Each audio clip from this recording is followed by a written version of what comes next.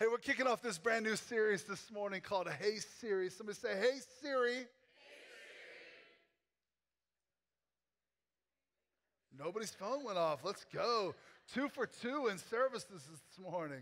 But here's what I'm going to talk to you specifically about today, everybody. I'm going to talk to you about the power of your words, because whether you know it or not, whether you believe it or not, your words are powerful. Somebody say, my words are powerful. Your words are powerful, and with good reason, because the Bible actually tells us in Proverbs chapter 18, verse 21, that the tongue can bring death or life, and those who love to talk will reap the consequences. The tongue can bring death or life, and those who love to talk will reap the consequences. The Bible also tells us and shows us, lays out for us in Genesis chapter 1. You can go and read the whole chapter. I would encourage you. It's the account of creation. The Bible says that God said, and then God said, and then God said, and as God said, it was created. And God said, and another thing was created. And God said, and another thing was created. And then God said, and we were created. And the Bible says that we were created in the image of God, which means that God placed within us creative power, specifically in our voices. Why do you think that it is that nobody ever wants to pray out loud? Because we sound stupid, or we feel stupid, or somebody's going to judge us, or whatever the case may be. Because the enemy knows that there's power in your voice. And he knows that if he can get you to silence your voice,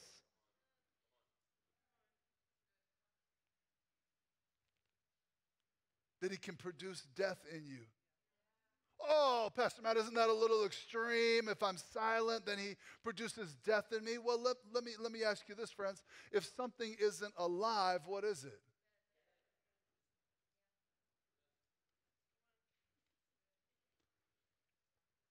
The reality is, friends, there is power in the words that we speak, and they will, in fact, ultimately produce something in us. They'll either produce death or they will produce life, and the choice is yours. My hope is that many of you will get on board with what the scriptures are encouraging us and choose to produce life. But here's what's going to happen.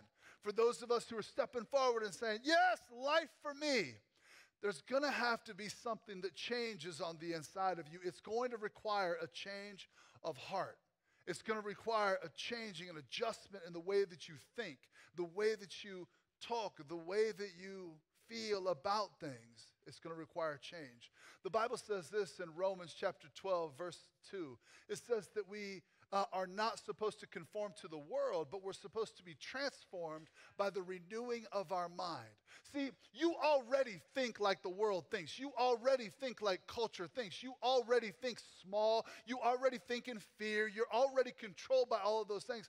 But as believers, somebody who has been given life in our spirit, we're supposed to step up and be transformed by the way that we think. We've got to change the way that we think. We've got to change the way that we think, because culture, we're already hardwired to think or behave or act that way.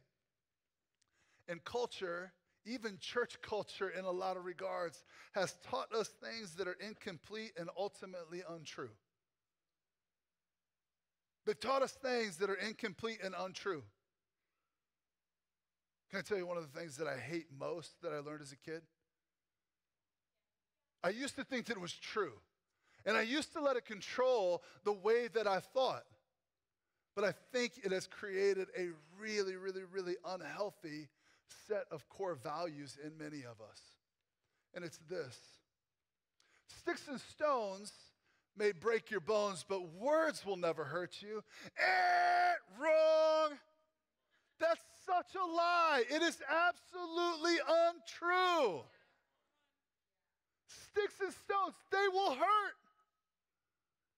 But so will words. So will words. See, but the problem is we can't see physically the effects of words, or that words have on us, but we can see physically the effects that sticks and stones have on us. What we're trying to say essentially is what you say has no power over me, and that's true to an extent. It's true until you allow those words to have power over you. Well, how do I know if I've allowed those words to have power over me? We'll get to that in just a minute. But we're people in our culture that we know how to handle physical wounds, don't we? If I break a bone, I go to a doctor, right? I see the appropriate person and I get the proper attention and he snaps that bone back into place, making the right adjustment, and then he gives me an application of aid that this is what you should do for the next 6 to 8 weeks. You should use some crutches, you should take some ibuprofen, you should keep weight off of it, and all of these different things, because it also requires an appropriate amount of time, right? But we know how to handle that because we can see it. But we can't see the effects of words. And so we've begun to believe that emotional things can't be healed. We've begun to believe that mental things can't be healed, that anxiety and depression can't be healed, or we believe that anxiety and depression isn't even actually a thing. I can remember here a few years ago when mental illness and mental health started being a big topic of conversation. And I had friends that were like, oh, come on. What were they saying? They were saying, okay, there might be something there, but because I don't understand it, because there's a misunderstanding, I'm going to just take the bait and mistreat everybody who's feeling this way. I'm here to tell you that I believe that emotional and mental wounds can heal too, but they are going to require the proper attention. They're going to require the proper adjustments. They're going to require an application of aid, and they're going to require an appropriate amount of time for healing. But again, I believe that the problem is that most of us have never learned how to give these wounds the attention that they deserve, because these wounds were sustained in an unseen realm, which is why they are grossly misunderstood and mistreated. Even in the church world, we overlook spiritual things. We talk about how spiritual things ceased to take place when the canon of Scripture was closed. But if you'll just simply read the book of Acts, there is no stop to the spiritual things that God wants to do amongst our culture and in his people. There's no stop to it. It says from generation to generation. It says people for everywhere, all the time, to the end of the age. I don't know about you, but I'm looking around and I'm seeing children still being born. This age is not ending. It hasn't ended yet. So God's still busy doing the work that he intended to do when he set the power of the person of the Holy Spirit.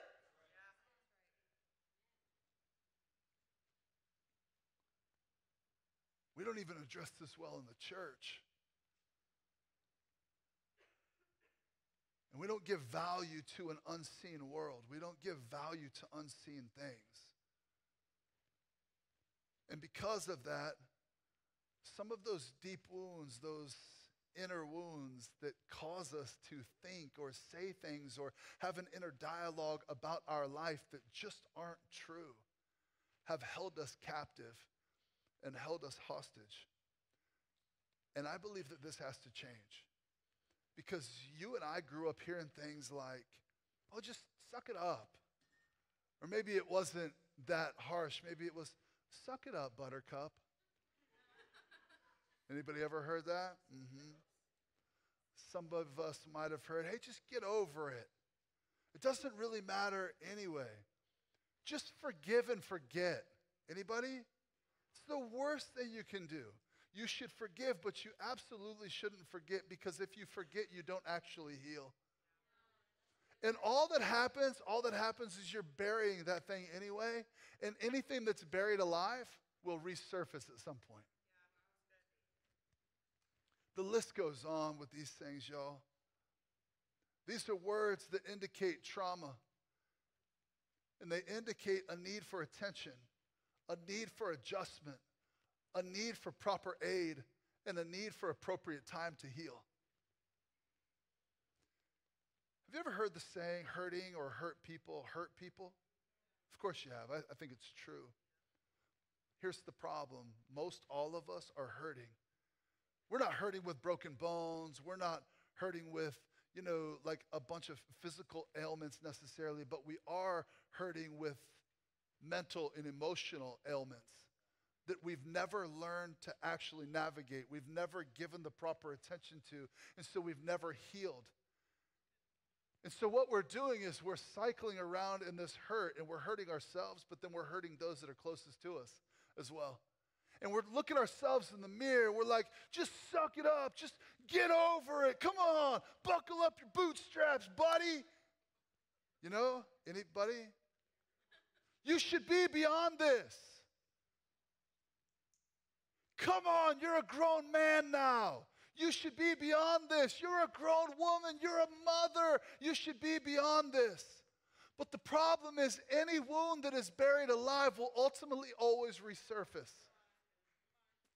And so we're wondering, we're looking, and we're wondering, why am I doing this again? And it's because you were hurt in your past, you were disappointed in your past, or you gave access to somebody in your past that should not have had access to your heart. And so we do a couple of things. We either continue to ignore it or we continue to excuse it. I can't tell you the amount of times I've heard people say, well, so-and-so in my past, my dad or my mom or my ex-spouse or in my past. Can I tell you something? I'm telling you, there's a hurt, there's a trauma there. And it's real. And I'm not giving you an excuse to be a jerk to everybody and be hurtful and hateful toward everybody else. Here's what I'm challenging you. Can I challenge you? Yeah. Can I challenge you? It's time for us to move forward. It's time for us to get the proper aid. It's time for us to put the proper medicine on this thing. It's time for us to apply some of these things that will heal us. It's time to give the appropriate time so that we can be healed of these things, so that we're not hurt anymore. Here's my challenge to you. Stop being a jerk. Stop being a victim. Let's start moving forward. Let's start moving forward, healed. Because God wants to heal you. I know that you were abused.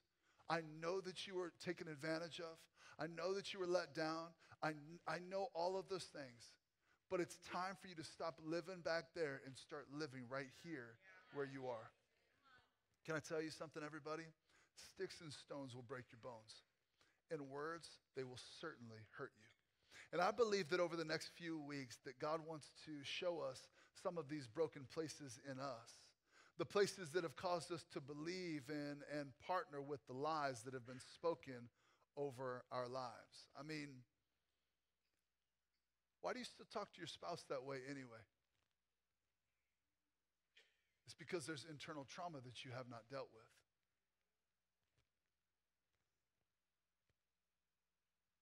Why do you interact with your kids that way? Because there's internal trauma that you have not yet dealt with. And a lot of times I want to blame the person, but it's not the person that I'm doing life with right now that's hurt me so bad. It's the person or the people in the past that have hurt me so bad. And I'm just carrying that woundedness into this new season. And guess what? As I blame this person in this season, I'm going to have to blame the next person in the next season, and the next person in the next season, until all of a sudden I realize that the common denominator is not everybody else, it's me. Because I never healed appropriately. I believe that God wants to heal us. Do you believe that? Yeah. You believe that? Yeah.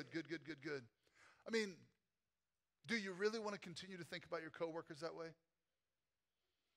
I mean, they're supposed to be your friends, right? Do you really want to cut them down in your mind to build yourself up anymore? Like, let's move on, right? Let's move beyond that. Somebody else being successful doesn't cost me anything. Actually, the people closest to me being successful, it actually sets me up for more success and a bigger win. All these things simply indicate that there are lies somewhere that we have believed and that we've bought into. And I believe that God wants to give us the ability to see these lies for what they are and find the truth in his word to replace them by the power of the Holy Spirit. Somebody say this with me. Say, the thoughts that I think And the words that I speak will ultimately define me. Let's jump into the Bible. Matthew chapter 12, verse 33. A tree, everybody, is identified by its fruit. If a tree is good, its fruit will be good. If a tree is bad, its fruit will be bad. You brood of snakes. I love Jesus, man. He's like, suckers. How could evil men like you speak what is good and right? For whatever is in your heart determines what you will say. What Jesus is saying is, I know that you're putting on this religious front and act, and I know you put on your Sunday's best, but how could something good come from you because you're playing a cover-up game rather than really navigating what's in your heart? A good person produces good things from the treasury of a good heart, and an evil person produces evil things from the treasury of an evil heart. Here's the first thing that we need to know about the words that we're speaking. The words we speak will show where we are. The words that you speak show where you are. Now, I know everybody in this room has some kind of aim to be a faith person or spiritual-minded person and to speak good things. But what I would encourage you to do is take inventory of the things that you're actually speaking. Not like the things that you want to speak, but the things that you're actually saying. Oh, man, this week has just been so hard. Okay, how was last week? Really hard. How about the week before? Really hard. It's just bad, man. Just bad. But praise God, I believe he's going to do something. Well, how's next week? It's going to be hard, I'm sure of it. You're wearing me out. I can't imagine how worn out you feel. Do you see what I'm saying? Out of the overflow of the heart, your mouth will speak. So I know you want to be a faith person, but what are you actually saying? What are you actually saying? Like around our house often, we're like, whoa, whoa, whoa. What are you actually saying? Because what you're saying is not aligning with what you've said you're believing for. Do you hear what I'm saying? Good, I hope so. I mean, have you ever been around those people that like, they're doing like really good and then all of a sudden they're not? Maybe you're one of those people. I used to be one of those people like, everything's going so good, man. God is great. I can't believe it. Yo, I went to Dollar General and I bought 10 water pistols and I'm about to storm hell. Let's go. And then all of a sudden, I lost my notebook. My tire was flat. Went to get a beard trim, man. They jacked it up over here. It's just terrible. Those people that go round and round and round and round and round and round and round and round. Like your marriage is great and then all of a sudden it's not. And your marriage is great and then all of a sudden it's not. It's great and then it's not. It's great and then it's not. I take a few steps forward and then a few more steps back. Isn't that frustrating? Can I tell you what the deal is? It's an indicator for you that there's trauma in your heart that hasn't been healed. And what we have to begin to do is we have to begin to take inventory of our hearts. And the way that we do that is we are mindful of our thoughts and we're mindful of our words. Like, what things are you thinking consistently? What are you speaking consistently? You got to take inventory of those things. Because here's why. This word heart, I thought this was so interesting. You guys are going to love this. This is about to change your world, okay? Just prepare for your worldview to just get so big right now, okay? You guys know what the heart is? Oh boy, that's bad. That's bad. First service, I did really good. I was feeling myself. I went a little too fast on that. Okay. Okay, look away. Everybody look away. Yeah, that's good. We're going with it. It's a heart, everybody. No critics in the front row. It's the heart. It's the heart. It's the heart. You know what this term in the scripture, heart, means? This is so good.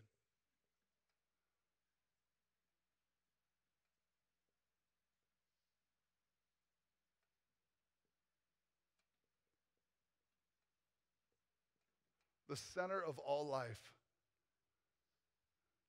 You guys are not impressed. Like, duh, of course. Like, I could have told you that. Really? Then why don't you guard your heart? It's the center of all of our life. And I could have told you what the definition was, but I've never learned to properly stand guard of my heart because it wasn't the popular thing to do, because I can't see my heart. So what I do is I pay attention to a life that I can't see, and I pretend that it's actually more important than the life that I can't see, which is actually more important. Because the Bible says in Proverbs chapter 4, verse 23, that we should guard our hearts because all the issues of life flow from our heart. It doesn't say stand guard of your six-pack or lack thereof.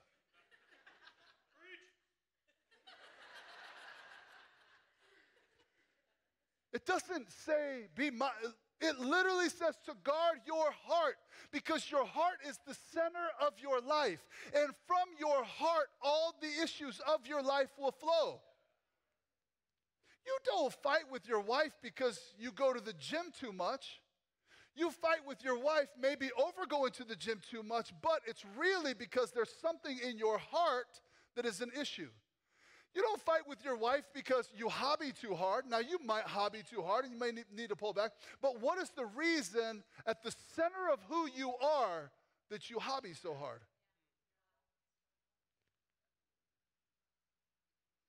Interesting. Interesting. Why do you have to have all of those extra toys? Because somebody way back when told you that you would never be successful. And it left a wound on the inside of you. And now there's an overflow of that wound coming from your life. And it's causing you to hurt yourself and hurt those around you. We've got to inventory our heart. This place in our heart is essentially the settings app on our phone. Whenever we open our phones and we go to the settings, I've got my settings on my homepage because I always mess things up, and the overflow of my settings always jack up my phone. So I always have to get into my phone to change my settings in order to fix the overflow or outcome of my phone. Right? I've got to go get on my settings. But here's the thing that is maddening to me for people. Some of us don't even know where the settings app is on our phones. We're like, this thing just doesn't work, doggone it. I can't believe this blame thing just doesn't work. What? What? I'm like, babe, just go to the settings. I'm telling you, it just doesn't work. It does work. You just have to set the settings properly. You have to get into the center of the life of your phone. You got to get into the center of the life of your life. You can't keep overlooking it because not everybody else puts it on the home screen. You've got to put it on the home screen of your world. You've got to put it on the front page of your life so that you can get into the settings, the center of your life, and pay attention. There you can make small adjustments. You can make big adjustments. You can make adjustments. It's the part of us, the heart, that you set in order to create what the rest of us puts on display. Are you sick and tired of being sick and tired? It's an indicator outwardly of something that's going on inwardly that needs to be adjusted. Somebody say the heart. The heart. The Bible goes on to say in verse 35, this word treasury, and it says, where there's good treasure in the heart of a good person, good stuff will happen. And if there's bad treasure in the bad heart of a person, there will be bad stuff that happens. This word treasury specifically means a place where goods and precious things are collected, okay? And so through the course of your life, you've had different goods and precious things collected in your heart, and they start to build up, right? So we got some positive, like we're born, everything's good, our families love us, maybe our parents get divorced, you know what I mean? So now we got a positive and negative. And then maybe we go to school and we really like it, but our friends, our friends turn their back on us and they're not nice. And so over the course of the years, what happens is you've got all these positives, all these negatives, and they start to build up in our lives, right? Start to build up, all these positives, all these negatives, all the stuff, positives and negatives. What happens is your life gets so full, the center of who you are gets so full, it starts to overflow, whether they're positive or negative. The only way to find out what's actually in your heart is to take inventory of this thing that's overflowing from your heart. The good stuff indicates good stuff that's there in that treasury or in the settings or the unseen bank vault of your life, right? The bad things, the negative things that you're seeing death come from, what are they? They're tied to something that is on the inside of your heart that is not life-giving, okay? Why do you keep going from relationship to relationship to relationship to relationship? I don't know, but it's fruit that brings evidence to something that's in your heart that needs healed. But you can't keep looking over it. You can't keep glossing over it. You can't keep looking past it. You got to actually navigate it. Somebody say navigate it. So this word treasury, literally, there is a treasure on the inside of each and every one of us. There's a treasure in you. There's a treasure in you. It's on the inside of me too. But because I haven't learned how to deal with things properly, everybody's going to have positives and everybody's going to have negatives. But we've got to learn to be the people that stand guard of our hearts. And you know how you recognize these? Listen to what your mouth is saying. Not listen to what somebody else's mouth is saying. Listen to what your mouth is saying. Is it positive? Is it negative? Is it positive? Is it negative? Is it positive? Is it negative? This is the overflow of your life. The positive things you want to double up on. The negative things you want to replace with the truth. Because for every lie that the enemy has deposited on the inside of you, in the treasury of your heart, there is a truth of God's word for. You don't have to see, here's what we've tried to do, okay? Because I feel insecure, okay? One of my major things in life is rejection. Me personally, rejection. No matter where I go, I always think that people aren't going to like me. No matter what I do, when I leave, I always think, no, they didn't like me. Oh, why'd I say that? That was stupid. Gosh, they're never going to want to hang out with me again. They're never going to come back to church. I mean, during first service, I said RBF. And I'm like, oh my gosh, man, nobody's going to come back to church because they didn't understand that I wasn't talking about the world's RBF. I was talking about the church's RBF, reading Bible face. Yeah. Come on, everybody. You know how when you read your Bible, you're like, lean in, and you're like really focusing? You know what I'm talking about? But now I'm like, oh no, everybody in first service is never coming back. And then I'm like, well, I guess that'll leave room for more people that want to come. You got to figure it out, you know? But there's a truth for every lie. And it's our responsibility to do the work. The next part of the scripture says this in verse number 36. And I tell you this, you must give an account on judgment day for every single idle word that you speak. The words you say will either acquit you or they'll condemn you. So number two thing that you need to know, and I'm ending right here. You guys can come on back already. Whoa, Pastor Matt, you were so short. No, I'm sorry. Not true.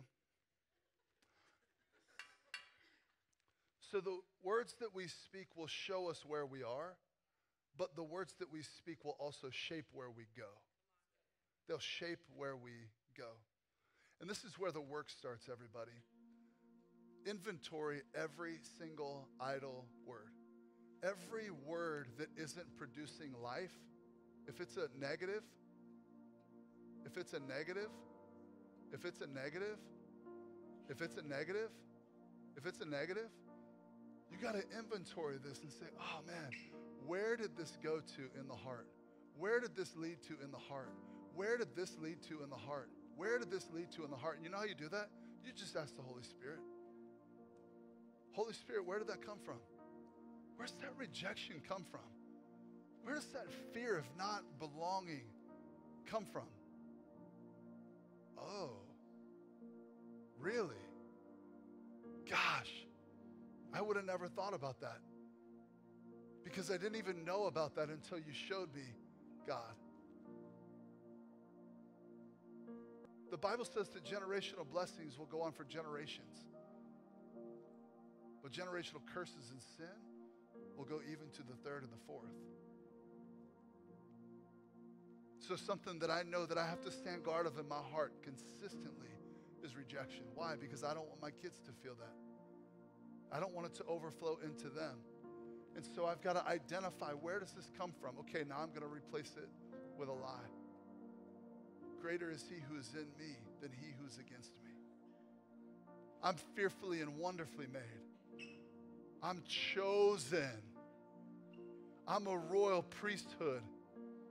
I'm powerful beyond measure because of the Spirit of God that dwells on the inside of me. I've got to identify the words, the thoughts that are flowing over from my heart, and then tie it back to where I need healing from trauma. And can I tell you something? My words will encourage you. Pastor Kerry's words will encourage you. Your city group that you should be in, those leaders' words will encourage you. But only your words can heal you. Only your words by the Spirit of God can heal you. Only my words, only my voice can access my phone. Your words can't access my phone. My words can't access yours. Only my words can heal me. Well, Pastor, man, I don't know if I believe. I don't know if I can get on board with that. Then keep seeing death produced in your life. I think that we ought to be people who trade death for life. I think that's who God's called us to be. But it's going to require the attention. It's going to require the appropriate aid. It's going to require us applying those words. And you know what? It's going to take some time. So Pastor Matt, you mean to tell me that the days of you just being like a macho guy, because here's what I would do. Every time I felt rejected, I would fight somebody. I'd beat somebody up. You're not going to reject me. I'm going to reject you. I'm going to pretend that I don't care. Oh, really? I'm going to pretend that it's a joke. Oh, really? You know what you're doing, friend. You're just indicating trauma on the inside. I know that makes you feel like more of a man culturally or independent as a woman culturally. But the reality is all it does is it indicates just those deep levels of trauma and insecurity and hurt and pain. Would you stand on your feet with me this morning?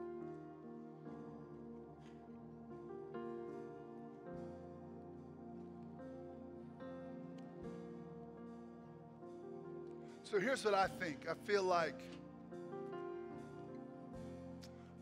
some of us may have been held hostage or held back by maybe somebody's words over you in the past.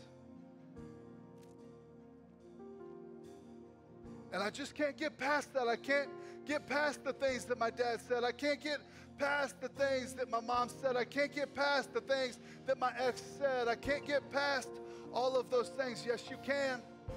Yes, you can. Yes, you can. That's a lie. You can get over it. You can get past it. God can heal you. He can move you forward. Yes, you can. I just have felt so stuck for so long.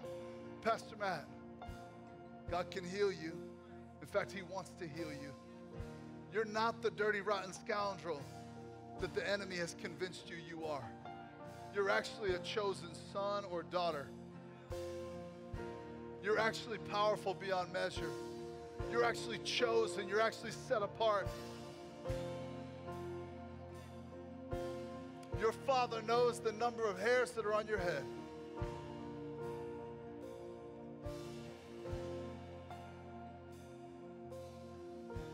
And it's time for us to lean into some of that and become the men and become the women that we're called to be. Become the husbands, become the wives, become the parents, the sons and the daughters that we're supposed to be. Stop playing games. Time to move forward. Can I tell you something? It's only going to happen through your voice. Somebody say, my voice brings healing to my life. If that's you and you would say, Pastor Matt, I need some healing in my life. I feel the Holy Spirit kind of tugging on my heart this morning.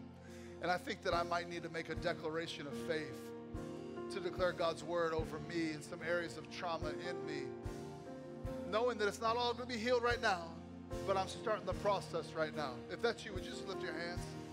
Come on. Come on, all over. That's what I'm talking about. That's what I'm talking about. We are those people. We are faith people. We are those people. Repeat this after me. Say, Father God, today I surrender my heart. I surrender my mind. I surrender my words to you. Help me, Holy Spirit, take inventory of my words, revealing my heart, replacing lies with truth so that I can move forward, becoming all that you've called me to be. Because while people fail